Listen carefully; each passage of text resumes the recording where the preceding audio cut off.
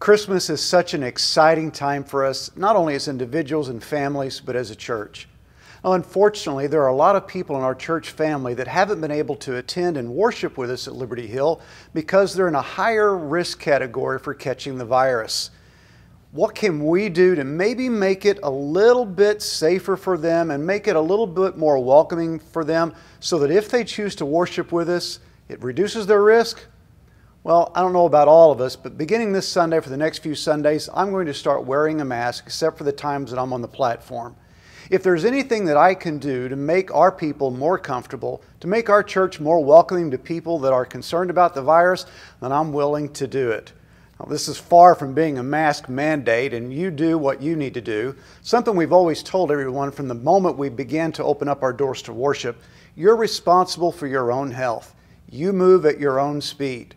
It's important that we always maintain our relationships and keep them at the high priority that God has called us to keep them. So this is what I'm going to be doing, and I hope that you feel happy and encouraged to do the same as well. God bless you, and I hope we have a fantastic Christmas.